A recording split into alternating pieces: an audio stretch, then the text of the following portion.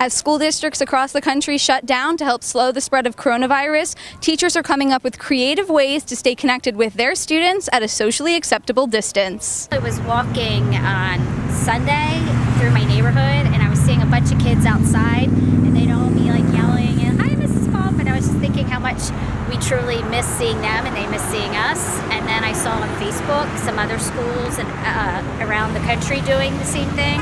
So I shot out a quick text message to all my coworkers and said, "Anybody interested?" And it just snowballed from there. The teachers are going to be coming around to say hi to their students because we haven't seen them in 2 weeks. So a teacher parade is today a bunch of teachers in their vehicles at safe social distances, trying to drive through as many of the neighborhoods and neighborhood streets as we can, waving and cheering on and letting our kids know that we're thinking of them. Thank you!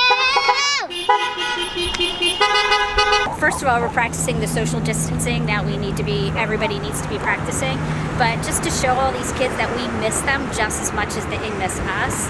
We're teachers, we're used to that one-on-one relationship with our kids, so as much as they're missing us, we're missing them too. It made me feel happy because I really miss them, and I'm just sad that I can't see them right now. It really was really exciting because the teachers were coming around like they were really nice teachers.